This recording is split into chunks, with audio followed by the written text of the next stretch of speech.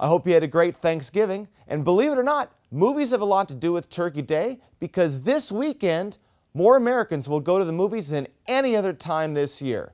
Hoping to get a big piece of the pie is this week's new film, The Ice Harvest. How does it stack up? Let's take a look. John Cusack stars in this dark comedy as a lawyer for the mob who has embezzled over $2 million from the mafia. He has his sights on skipping town with the cash on Christmas Day, possibly with the sexy owner of a local strip club, played by Gladiator's Connie Nielsen. Because if you are, we could run away together. It's a thought.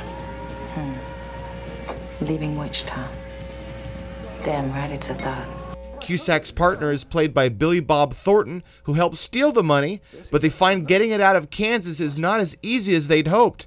Here they confront the mob boss who wants his money back, despite being trapped in a box. Let me out of this. I'm your only hope.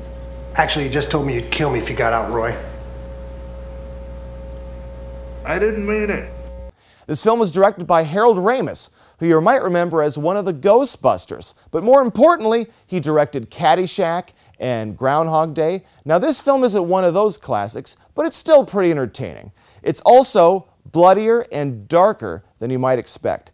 Now John Cusack, he's great as always. If you liked him in Grosse Pointe Blank, you might want to check this one out.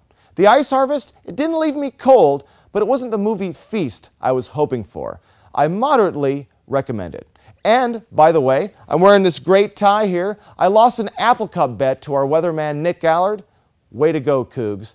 I'm Jason Valentine with your View on Film.